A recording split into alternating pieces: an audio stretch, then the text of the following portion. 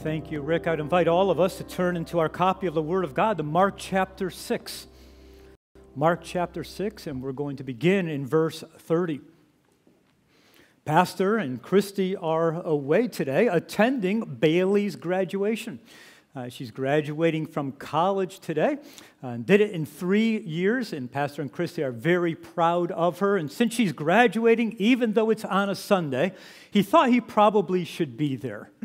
So we're so thankful for them and her accomplishments and glad that they can all be together there at her graduation today. This morning, we're going to look at the only miracle in the New Testament that is recorded in all 4 of the Gospels, the only one, with the exception of the miracle of the resurrection. You might have heard of that miracle. Each Gospel covers this miracle in a very unique perspective through different lenses and different ways. And today we're going to look at the miracle according to the way that Mark wrote it down, the way that he observed it, the way that he remembered it, and the way that it was recorded under the inspiration of the Holy Spirit. The focus of our discussion this morning is not going to be so much on the miracle itself, but the examples of generosity that all led up to the miracle taking place. The story of Jesus miraculously feeding 5,000 people with just 5 loaves and 2 fish is a powerful illustration of the way in which generosity and divine intervention, when they intersect, can allow great things to happen. It's more than just a miracle we're going to talk about. For us today, it's going to be a teaching moment that hopefully we'll be able to glean some things from and plug them into our life to allow our life to closely be aligned, even more so, with where Christ wants us. Now, we're jumping right into Mark chapter 6. 5 chapters have already happened, and we're going to start right at verse 30, so 29 other verses have already happened. So let's get the context of where we're jumping in at. When we glance at the verses above and the chapters before, in all the gospel accounts, we learn something tragic happened. We see the taking of the life of John the Baptist at the hand of Herod. John the Baptist was Jesus' cousin. So we're talking the death of a family member here. Even more so, John the Baptist was the forerunner who announced the messiahship of Jesus Christ. So he was also a very close partner in ministry with Jesus. When the disciples heard about the death of John the Baptist, they went and they claimed his body and provided a burial. And this event, no doubt, deeply impacted Jesus. And we're going to work our way verse by verse through today's passage. So as we jump into verse 30, understand the weight that is on Jesus Christ and also the weight that is on the disciples. Verse 30. And the apostles gathered themselves together unto Jesus and told him all things, both what they had done and what they had taught. And he said unto them, that's Jesus talking to the disciples, saying, come ye yourselves apart into a desert place and rest a while. For there were many coming and going, and they had no leisure, so much as to eat. There was so much going on, they just didn't have leisure, meaning rest, but they didn't have time to have a proper meal, time to eat. Have you ever had a day so busy or so packed or life gets so crazy that mealtime passes by and you realize, oh, we didn't eat. I forgot to eat. I was so wrapped up in what I was doing, or I was so upset about what was happening, I didn't have an appetite and I didn't eat. And then your body begins to get faint. It begins to get weak. That's where the disciples are. And Mark, in his account, was telling us they've been running ragged. There's heavy burden upon them. They have not had rest. They have not had time to eat. And Jesus says, we need to get out of here. And Jesus, seeing his disciples needing that rest, decided to cross over the Sea of Galilee to find some solitude as they rest and as they mourn the loss of John the Baptist. It's important for us to note here that Jesus is seeking solitude here. He's not seeking isolation. And we have to understand the difference between the two. Isolation is being cut off. It is being separated. It is disconnecting from everyone else. Solitude is deliberate retreat. And in that retreat, there is growth and there is strength and there is time spent with God to speak to us and restore our soul. And Jesus looks at his disciples and direct quote says, "Come ye yourselves apart." He is saying, let's come apart before we all come apart. They had no time to even eat. Look at verse 32. What did they do? And they departed into a desert place by ship privately. Anyone here today looking for an excuse or a sign to take a cruise this summer? Here it is. Jesus just got on a boat. But as they got on that boat, and as they crossed over that sea, they weren't wearing camo, so they got spotted. Somebody saw them. And word spread, and word got out. Look at verse 33. And the people saw them departing, and many knew him, and ran afoot thither out of all the cities, and out went them, and came together unto him. Without the use of social media, the news of Jesus spotted went viral. Out they came from the cities, and they followed Jesus. Other accounts of Scripture that record this story very early on, earlier than Mark, already tell us 5,000 men followed Jesus. Now, the accounts only count the men, and they're very careful to tell us 5,000 men, not people. So if there were wives with them, if there were children with them, that number grows exponentially. Even if it was only a wife and one child, we're still looking at a crowd of 15,000 people. And here's Jesus with his disciples, feeling the weight that he is feeling. What does he do when he looks over his shoulder and sees the throng of people knowing they're coming for him? There wasn't a hallway for him to duck down or a room to retreat to. So what does he do? Verse 33 tells us. 34.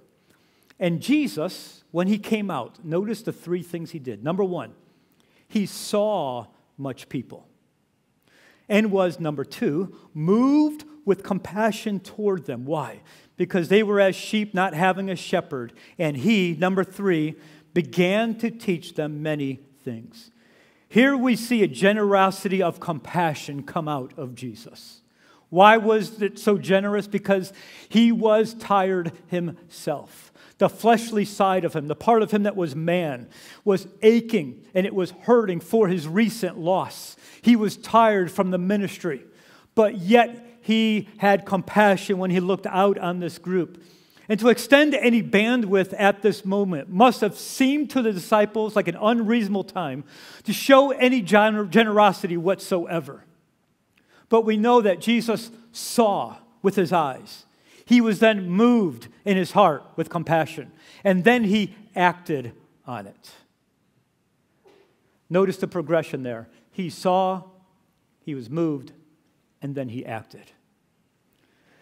He acted because he looked at them and he saw like they were sheep just without a shepherd. We don't have to be a shepherd, and we don't have to be an expert on sheep to understand that without a shepherd, sheep will scatter and they'll be lost. And when sheep are lost, they will likely die from injury, from starvation, or from attack.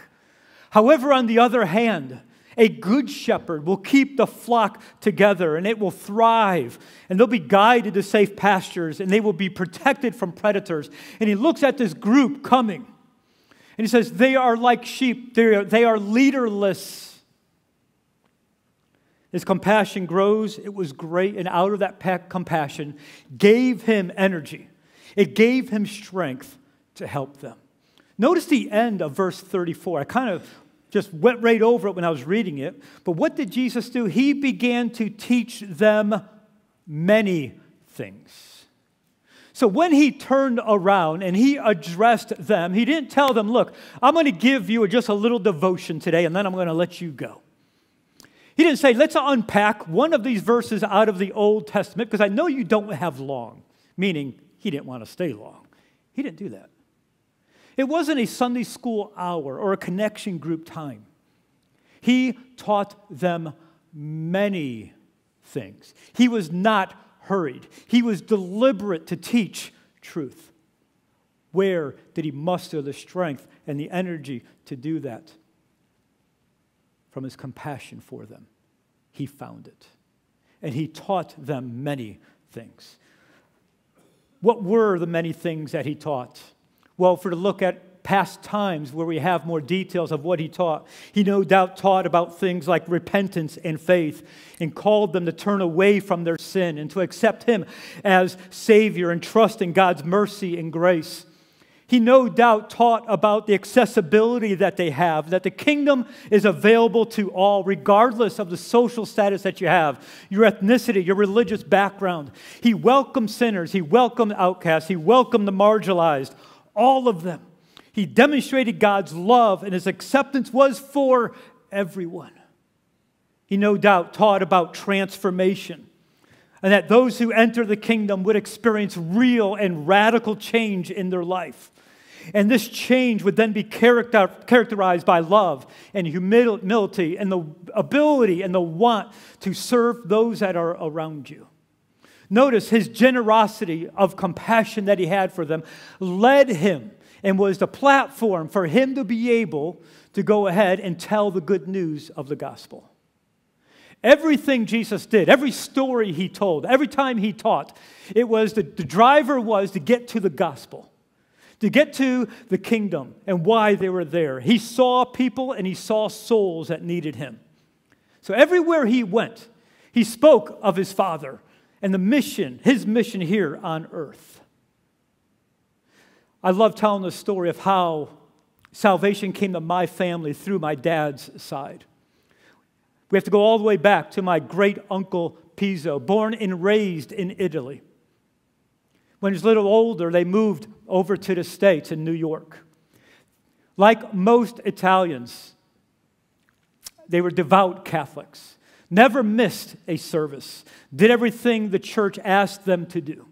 And then one day, my great-uncle was reading his Bible, and he came across a word that he did not understand, and the word was saved. Thou shalt be saved. He had not heard that word in Mass before. He didn't know what it meant.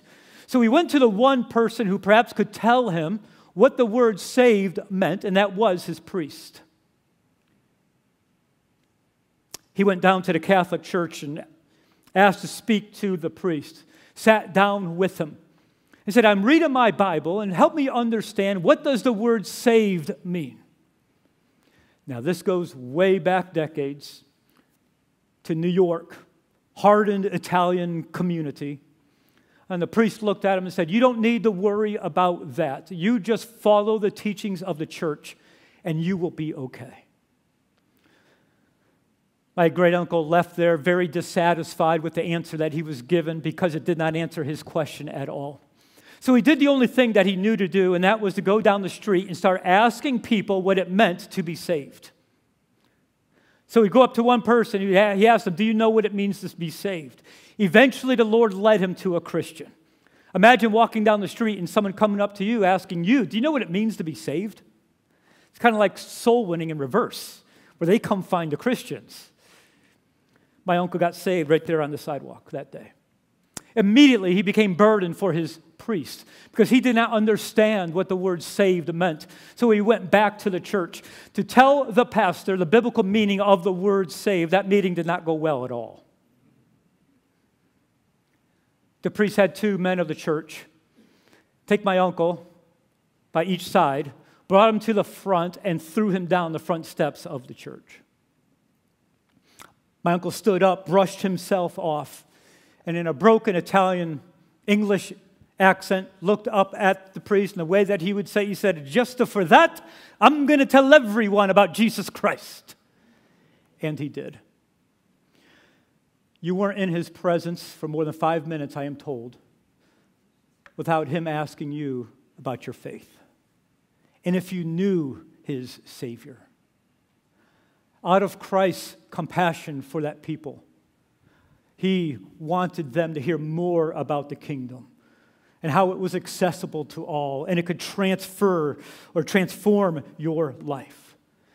The Bible tells us Jesus spoke about many things, and time slipped away.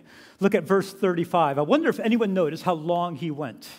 Let's look at verse 35. And when the day was now far spent, his disciples, they noticed, came unto him and said, "This is a desert place, and now the time is far past." So pretty much in modern English, the disciples were saying, "Hey, Jesus, you went a little long. You're long-winded today. We need to let them go." Truth is, they're the ones that wanted to go. Verse 36. "Send them away," the disciples said, "that they may go into the country round about and into the villages and buy themselves bread, for they have nothing to eat." Disciples tell Jesus they're faint. They've been here for a long time. Let's let them go. And they could go to all the different villages that are around here and get something to eat. It's dinner time. They need to go. And Jesus looks at them and does not say, "Great idea, guys. Let's break and then we'll all come right back here." Jesus doesn't say that. You know what Jesus says? "I got an idea. Let's feed them." Okay, imagine 15 people showing up at your house at about 1 o'clock today wanting to be fed. Ladies, any pressure there? Imagine 50 showing up. Imagine 15,000 people showing up, and you have to feed them. Jesus says, let's go ahead and feed them. Verse 37. "And he answered unto them, Give ye them to eat. And they say unto him, Shall we go and buy 200 pennyworth of bread and give them to eat?" Immediately the questions start firing away. Some commentators believe the amount, 200 pennyworth, comes up because that's what they had in the disciple money bag. That's the money that they had, and they knew the approximate amount. So they're asking, should we go ahead and take our 200 pennyworth, our whole money bag, and buy bread for them? Philip, and John's account, speaks up and says, "I don't think 200 pennyworth would even be enough to feed this many people." What do you think Jesus then said? "It's a wrap then. Okay, forget it." Nope. He goes on. Verse 38. "And he said unto them, How many loaves have ye?" Okay, let's stop the verse right there. Sometimes we read a verse as if the whole thing happened right in 1 second, and the amount of time we just read the verse. So just imagine Jesus looks at his disciples. How much bread do we have, guys? And just lets that just hang in the air for a moment. Disciples looking around, say, "We don't have any. Do you have any?" "I don't have any. I would have eaten it if I did." Or Peter probably said, "I don't know, I already ate mine. I don't have any either." Okay, Jesus goes on in the verse and says, "Well, go and see. Let's find out." And when they knew, they say, 5 and 2 fishes. Once again, a lot of time passes from the first word of this verse to the last word of this verse. He says, go ahead and find out. They go ahead and find out, and we know by other accounts a little boy was found who had 5 loaves and 2 fishes, and he is brought forward. Jesus wanted the disciples to recognize how much they currently have available. They said none. He said, go find some. They come back, and an inventory is taken. Everyone counts the loaves. There are 5. It didn't take long to count the fish. There's only 2. And here we see a generosity of resources. It might have seemed like a very unreasonable thing for a boy to give up his whole lunch. We knew exactly what was there, but here's the thing. Jesus isn't asking for much. That day, all he needed were the 5 and the 2. While he may not be asking much, he is asking them to bring what they do have. It wasn't that the boy only was willing to give up 5 and 2, because he actually had 10 and 4, and he just kept half. What he gave was everything that he had. He was very generous with his resources, even though it wasn't much. It is Jesus that blesses, and he multiplies what we bring. When we ourselves surrender what we have to him and simply offer it to Jesus, he takes it, what we have, it doesn't matter how much it is, but what we're willing to give to Him, He takes that and He blesses it and makes it abundantly, exceedingly more than we could ever imagine. Because generosity is not about how much you have in your pocket, how much you have in your 401k or your bank account. That's nothing to do with it. It's about what's in your heart. The potential to be generous is available to everyone in this room. Potential. You know what the word potential means? We sometimes hear it as a very positive word. It's almost a negative word. Potential sounds like, oh, he can do it. But it also means you haven't done it yet. We all have potential within us to be used in even greater ways. I find it interesting here, too, that in the overall count, we know there are 5,000 men. The women and the children were not counted at all. But isn't it amazing that the person that God ends up using wasn't even counted? It is the one that wasn't even included in the count that came forward. And I think there's a lesson for us in that. God uses people who others don't count. Because God sees something and someone that He can use. To be generous people, we have to get over the idea that everything we have is ours and that we are the owner. Proper perspective is understanding everything we have is on loan from God. We don't own it. We know we can't take it with us. God says, this is what I am granting you for now, and it is on loan. He wants to see what we're going to do with it. I think the world is yearning to see some generosity from Christians. And it's Christians that need to lead the way. We need to be the examples of generosity. We need to be the example and have a reputation of people who love others, who care about the needs of others. We just don't stand around about it. We just don't get in our small groups and talk about it, but we get involved. We find ways to make a difference. Jesus takes those 5 loaves and his 2 fish.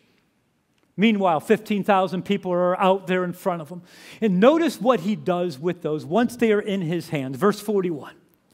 And when he had taken the 5 loaves and the 2 fishes, he looked up to heaven and blessed. Jesus takes this food, he lifts it up, and he thanks God for it. First thing he does is blesses the food. Was it enough? Didn't seem like it. But nonetheless, Jesus was generous in demonstrating his thankfulness. It wasn't enough. If I was a disciple that day, and I've seen Jesus perform miracles in the past, and this time he's taking up this little boy's lunch and holding it up, and he starts praying. You know what I'm doing during prayer? I'm peeking. When is it going to happen? Are we going to open our eyes and all of a sudden there's a huge buffet going down the middle of the field? When is it going to happen? Jesus lifts up the food. It surely seemed unreasonable to be thankful for so little. Why, Jesus, are you saying thanks for something that is so small? But until we could be thankful for something that's not enough, then what we have will never be multiplied to more than enough. We have to be thankful for what God currently has given us. But if we say, Lord, this job, it isn't what I wanted. This house is not the dream house that I always wanted. This life did not turn out as I had expected. But nonetheless, I still lift it up to you, and I thank you for it. Until we are generous for what we have, we'll never see God multiply in a great way on our behalf. Gratitude should not be dependent on magnitude. Great blessings can come out of small packages. Jesus ends his prayer. Everyone opens their eyes, and there's still only 5 loaves and 2 fish. Jesus then begins to break the bread, and he's passing it to each of the disciples. We know the beginning inventory started with 5 and 2. But then we begin to lose count after he breaks it. The breaking of all of the food was necessary for the blessing to be carried out. I think we could apply that in our life. The life that refuses to be broken is a life that refuses to be blessed. It's the breaking of life that we see great blessings. Some of the most blessed people I know went through something that broke them. And they saw God work in amazing ways. And the disciples, the more that they broke the food, the more it multiplied. In verse 42, we then fast forward till the meal is all over. In verse 42, it simply says, "And they did all eat and were all filled. And they took up 12 baskets full of the fragments and of the fishes." So we know that as they broke that bread and as they broke up the fish and passed it out, everyone that was there, potentially 15,000 people, not only had something to eat, but had enough to eat where they were full. And if they wanted more to eat, there were leftovers for them. Did you ever wonder what Jesus would have done if the boy never came forward with 5 loaves and 2 fishes? What if he only had 1 fish and 1 loaf of bread? It would not have made a difference. God could have fed them with just a crumb and a fin if he had to. The amount we give matters far less than the spirit in which we give. Most of us think that generosity is something that God wants from us. God wants that from us. But the truth is, the heart of God wants generosity for us. Because he knows that out of our generosity will come back so much more for us. Will come out of it much blessings in our behalf. So it's not something that he's grabbing for. It's more of a hand that's open that he's saying, I want more for you. Here's my concluding thought. The foundation of the generous life is a generous God. Has God been generous to you? Has God been generous to you in his love? He has here. He invites all of us to live a life of generosity. The truth is, an unbelieving world, they might look on and they might say, your generosity is absolutely unreasonable. And from a worldly perspective, outside of the Bible, they are 100% right. It does seem absolutely unreasonable to live such a generous life. But Paul, in Romans chapter 12, in the very first verse, addresses that. Look what he says.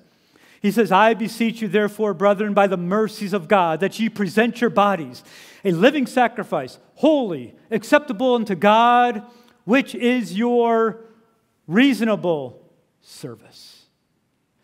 Anything that we do for the Lord, any of our generosity is absolutely reasonable because of what he has done for us.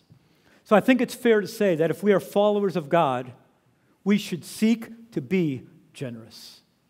Generous in our compassion, regardless of how worn down we are or what we're currently going through. But like Jesus, if we see and it moves our heart, it will cause us to act. We need to be generous in our resources. We need to be generous in our thankfulness. And the motivation for generosity is love. God loved us. For God so loved the world that he gave his only begotten Son. What was God's motivation to give his Son to the world? It was love for us. God has been so generous to us. Who are we to hang on so tight to what he has loaned us? But we can make a big impact on many and see God multiply what we see as so little if we're just generous with what he currently put into our hands. Let's pray, shall we?